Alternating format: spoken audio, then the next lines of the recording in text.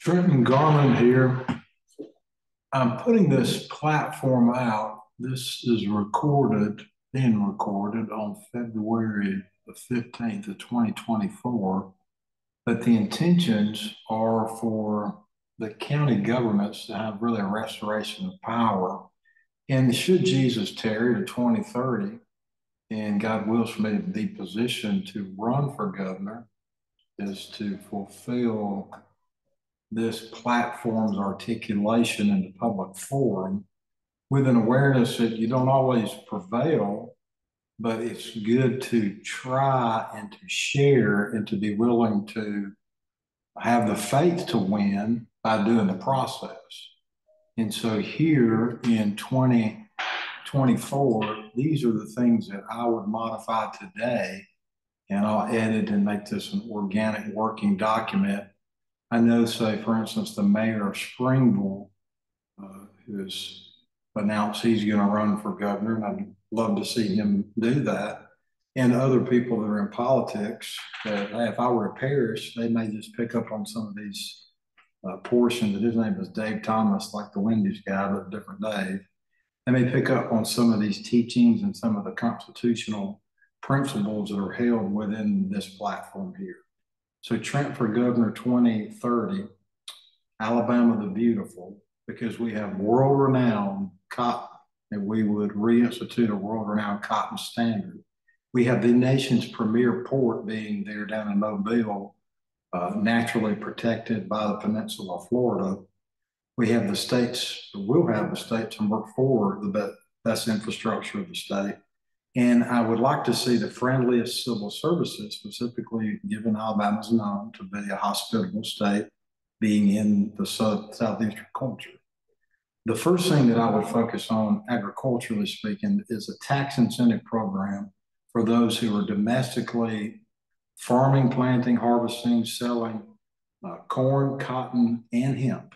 And indisputably and unapologetically, we would push for corn, cotton, and hemp, even with some of the history or the concerns over the agricultural industry in Alabama, because we're proud of our cotton, we're proud of the type of land that we've been given here, and there's an indisputable clear infrastructure from North Alabama down out of the ports in Mobile, which would make it a domestically traded staple. No traffic tickets on Sunday or federal holidays, primarily because the principle of liberty transcends any taxation benefit wherein those infringements become systematic. And even though we call it a ticket, it's a tax, although it's instituted and worked by way typically of municipal corporations, but even county officials. So obviously pulling people over would still be within the bounds of the law, but as part of my platform in the campaign for governor, I would disincentivize taxing the people over precautionary ordinances and literally start that by way of having no traffic tickets. You can have warnings on Sundays and federal holidays, pull the people over unless it's reckless driving or DUI. I'd have an 80 only lane on the interstate. I'll integrate a little more with regards to driverless vehicles and artificial intelligence. But the left-hand lane can facilitate 80 only. The reason I would say 80 only is because the right-hand lane can do slow or fast passes. But if you have one lane on the interstate within the state that has a minimum that's in excess of the normal traffic flow that would be going slower, what you're doing is you're building a system based off of maximum amount of averages, if you will, of safe speed, 80 minimum, and the vehicles are designed to have a higher threshold of speed than was in the 60s and 70s when these were set. Driving under the influence, I would totally reform as a traffic ordinance violation unless there was personal injury, wrongful death, or property damage involved. There's no criminal intent. There are medical conditions too, which transcend the constitutional ordinance as it currently is, which includes auto brewery syndrome. Some people just from eating bread, specifically enriched bread, but have enough conversion of that blood alcohol to trigger a positive. So part of the reform, which includes also the machine reform, and let it be noted as part of this video, the reason I'm doing this, among others, It's just to ensure that my competency and evaluation of perspectives is continually shared in the open marketplace. The institution of the current DUI law and the use of a machine per se in citizen encounters was a major and continues to be a major constitutional flaw, because refusing to take a machine test and or failing a machine test that has a known error rate and creating a constitutional conviction position because of a per se finding by statutory law is unconstitutional, meaning that if a machine rate has an error of, say, 0.1 and you require all citizens to submit to the machine's 0.1 with a de facto finding of some type of admission of guilt or presumption of guilt, that's an unconstitutional law.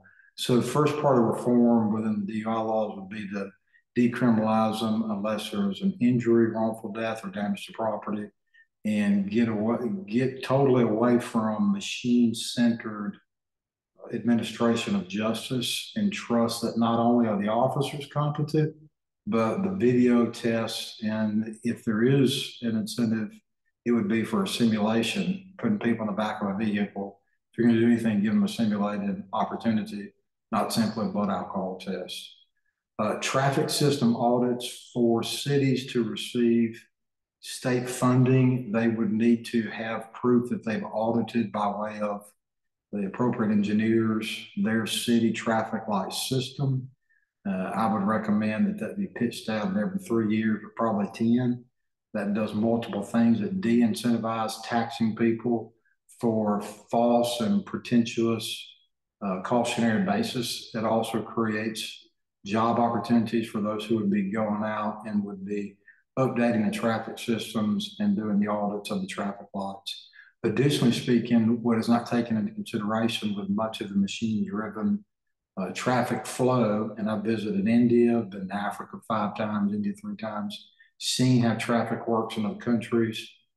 We can drive just as good in Alabama as they can in India, and they don't rely on a light to turn from green to red to tell them every time they need to safely proceed.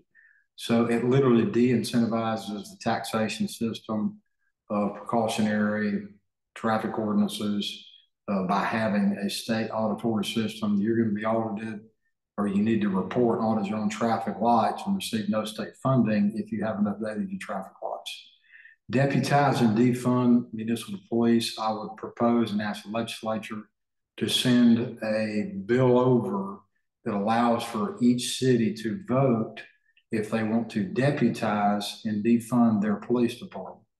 That's city police department. It would not mean that you lose 100 officers, but it would mean that there'd be a ratio of private citizens deputized to those municipal corporate officers who at that point were deemed by the totality of the corpus within that city, within that voting district, to be corrupt, just like a business.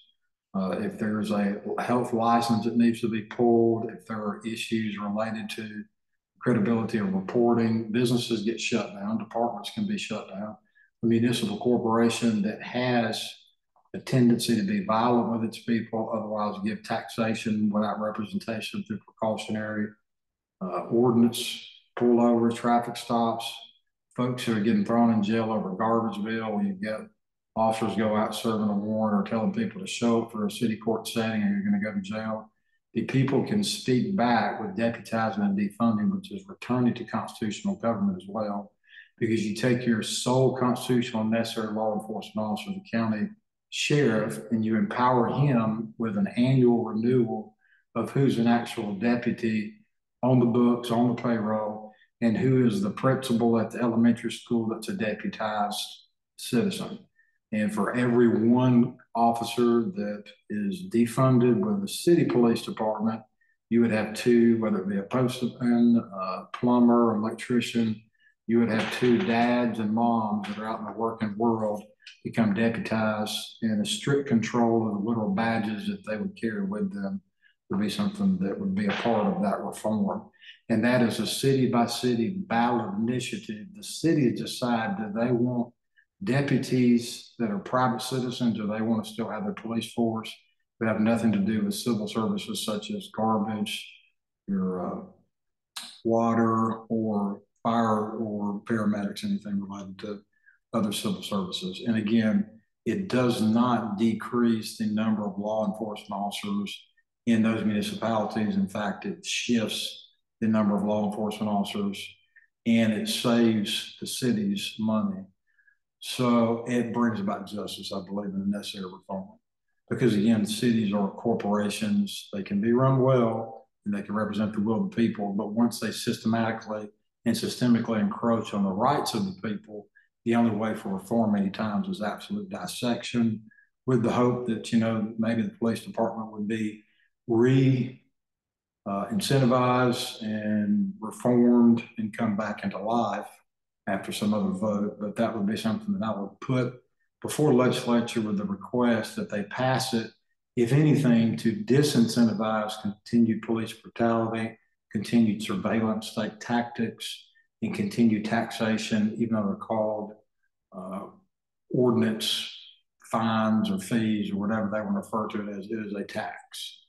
County and docket disbandment of municipal courts, I would propose the civil release part, that there be a total prohibition against civil releases being related in any form or capacity to a plea deal. And the very practice of a court offering that you sign a civil release and will dismiss the charges is corrupt per se. And so I would offer the legislature to come up with some type of reform, a bill to disincentivize this corrupt, riotous practice. If someone needs to be charged, they need to be charged and prosecuted. If someone doesn't need to be charged and the officer violated their civil rights and overcharged them or did charge them to cover up a breach, there does not need to be a forced civil release process tolerated by the courts, municipal courts. And that is a problem. I'd end the ticket mills and garbage fee arrest. If someone issues a garbage bill that's not paid, municipally speaking, the person should not go to jail because they can't go to a docket in the county court. They should have to go to the county magistrate to issue those arrests, because those are civil debts. And for it to go through the county would require an actual county constitutional warrant to be issued. So I'd end the traffic mills and the garbage fee arrests by way of requiring that only ordinance arrests, if they're going to claim some FTA, they have to take that FTA up through the county clerk. Prison reform, I would do a work release for nonviolent offenders with an immediate recalculation of their time due. I would not allow, or I would request and not allow for folks to be sitting around in a jail cell or walking in common areas, sucking up air, sucking up food, sucking up water, and sucking up the oversight time without having to work. There is a very basic principle, country proverb: you don't work, you don't eat. So nonviolent offenders, I would force them out into work, and that would be a means through which people additionally could advance to a literal work release program. No deadly intent offenders, I would have work releases that are not releases from detention, but they serve as trustees and can actually go certain times per month. These are nonviolent people and can work under the supervision of obviously a deputy. The GPS anklets that are available today, anklets that are available for nonviolent offenders, should be incentivized. So rather than having, because you've got felony extinct laws as well, rather than having people locked down Monday through Friday and no work being done, the GPS anklet monitors a clear route for jail and prison reform and for allowing for human resources to be utilized. It's arguable that the United States of America has 1.8 million illegally detained or unlawfully detained citizens. And those are people missing birthdays. We got 2.2 million detainees. It can be argued, compared to other first world countries, that nonviolent offenders, substance-based offenders, or domestic order offenders, those folks are indentured servants. If you just strictly evaluate the economics of the matter, it makes more sense to put them through work release programs. They used to even have conjugal visits for people who were actual offenders. Well, we've got so far, we're taking them from their families, we're taking them from birthdays, and we're taking them from employers. At least restore them to employers with a GPS ankle monitor. This is from somebody who spent 195 days, I'd argue, unlawfully incarcerated. Based on law of non-contradiction, I'm presuming that that suffering will have an equal reward and benefit just based on what I've learned. I went from being in solitary confinement to open dorm in protective custody. Then I went to trustee status, just working. Then I became a head of trustee, basically had the clipboard with all the inventory for the entire jail. And it was a facility that got hit by a hurricane, so I ran it through that. Then I got released and did work release with an ankle monitor before I had a legal constitutional hearing. So kudos to that sheriff, but that took 14 hearings in 195 days. But I got to see how it would work, and the sheriff reinstituted an old program so that 3 ladies and myself, 4 of us, could get out and work. And I polished garbage trucks was my job. But it shows you the value of human labor in cultures all throughout history. You look at the Egyptians, they built pyramids with hand labor, and we will always value human labor, and that's the intent, is to see the value in human labor and note that families need resources. So the money that I earned went on my books. The money earned from someone that would be serving out would be able to go either onto their books, go to whatever person for supporting the family that needs support, and that incentive is there for them to work and earn. I do probate court reform. I would ensure that only licensed licensed lawyers are serving on the probate courts for the purpose of re-encouraging more probate hearings. And anybody that's seated as a probate judge that doesn't have a law license, I would offer a scholarship program and grandfather program for them, because there's no incompetent probate judges that I know of because they've received sufficient training, but it would just assist, I believe, the people in the conducting of more probate hearings if you had licensed lawyers. I would encourage a new state constitution, scrap the 536-page one that we have. Indisputably, we have the longest living constitution in the world. That's an academic known fact. And so we are so bloated as a state that there's only 2 resources, 2 routes, if you will. Either scrap the entire constitution and come up with a new one, or the governor has to take a philosophy of encouraging the legislature to jam through so many new reform laws that the laws that are kind of the edges, the trimmings, just end up not getting executed upon.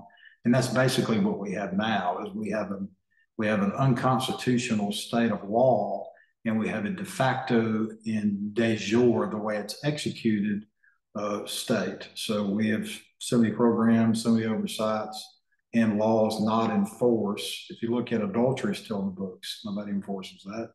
A lot of times perjury is not enforced.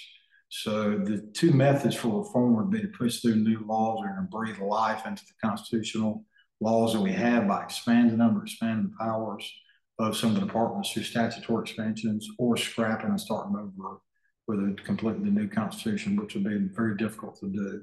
But that would be the idea. Reform the domestic and family laws by mitigating the attacks that are on families by recodifying to domestic disturbances. Any incident where a call is made to the home is coded as domestic violence, and that is unfair to mothers and to children and to fathers. If a mama gets to yelling at a kid, that ain't domestic violence. That may be a domestic disturbance, but I'll be damned if on my watch, if Jesus is tarried in 2030, that I would let this governor that stuff continue, because there are hundreds upon hundreds of reports created each week, each month, that is saying categorically we investigated domestic violence. And sometimes a phone call may just literally say, Sally got mad and was yelling, was drinking and hollering. Well, they put domestic violence and there was no act of violence. And that's a major implication systemically that needs to be corrected. So I would reform that. I'd also have a clear policy that says any municipality or encourage the legislature to push a bill through that there is no one party must go to jail policy adopted by any county department or any municipal police department. Just because your police department gets a call and somebody has to load up the vehicle and go out there, they're already riding around anyway. There's plenty of police. There's no shortage of law enforcement. That's a farce. Just because somebody shows up to do a civil service, it was supposed to be serve and protect, not survey and arrest. So the one party must go to jail. That's not a real law. That's a policy. It's used by poorly trained officers and cited as if it's law because they're poorly trained. They think that they repeat what they were told, and all of a sudden it'll make it law just because they say it. And so that's an unconstitutional policy that must go. Compulsory domestic intervention governance of the Department of Human Resources. DHR should by all means continue to exist. I do not agree with people that say we should totally scrap DHR. The DHR being compulsory is unfair. It's very similar to the homeschool system. To require somebody to put their kid into a public school is unfair if they want to have homeschool. If the Department of Human Resources is at a place where they believe they should be involved, it should not be compulsory. People should have the right for their pastor, their imam, their rabbi to serve the same purpose by recommending a counselor, or they themselves serving the purpose of what the domestic human resource department is claiming that they're doing by compulsory obligation. So that would cut back on the socialized domestication of the roles, both father and mother, and it would re-incentivize freedom of association, freedom of religion, and liberty, and that includes the rights of the children. Other thing that I would do is I would assure that there not only is a reassessment of the availability of nonprofit services, thereby not requiring compulsory DHR involvement, but I would ensure that there were laws that made the execution of budgetary reduction where bloated the Department of Human Resources is. But the reallocation of those monies, I think, would be best spent by allowing caseworkers to be educated and raising the standards of minimums that if you're going to come in and give an assessment, you need to have a bachelor's degree.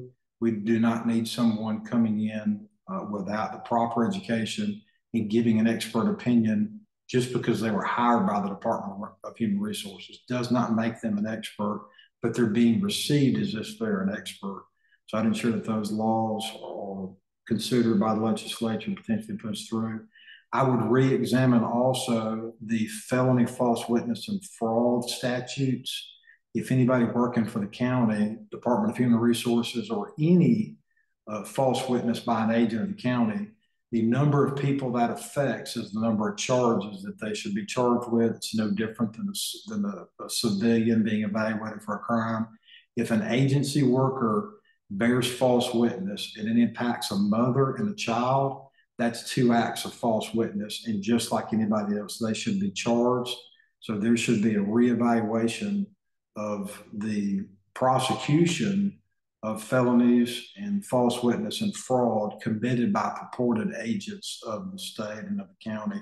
They are not acting under color of law. And if it's prima facie false witness, and I've seen it with my own eyes as a lawyer, and I have had clients bring it to me in cases when I was practicing, and I mean seeing it as a lawyer done against other lawyers' clients, and I have seen it in my own situations personally, and I've heard of it and seen it with my own eyes in cases while I was an inmate waiting on dockets. So I've seen probably, just as a lawyer, I had about 3,000 cases I evaluated and have had hundreds of others that I've sat in on court hearings. So it is not a constitutional question. An employee of an agency, when they commit false witness, that's a crime against the dad or mom and the child who's being withheld or otherwise, whatever the situation may be. So that's a reform to the compulsory Department of Human Resources. I'm not saying do not fund them. I'm saying beef up their funding and properly channel the resources and make available, just like the homeschool alternative, make available a framework where families can win through the nonprofit services that are already available. I'd reform the notice statutes for cities and municipalities. There's a mechanism that requires 180 days for that, if you will, trap almost to be out there for citizens who do not know that they let the time total off. So as compared to a standard case where if someone's injured, a police officer shoots somebody, the 180-day requirement is prohibiting good cases for proper redress from being sustained, and would encourage reform in that regard. I would reform the state and county agency immunity doctrine, which is currently considered the Cranman doctrine. That's bad law. It's being currently challenged in a case. It's a public record. Clay Hornsby has. It's a Davie case versus the Department of Public Safety. But the Cranman doctrine expanded not only from a county sheriff who was held to not be liable for a hanging that occurred. It's how it expanded originally.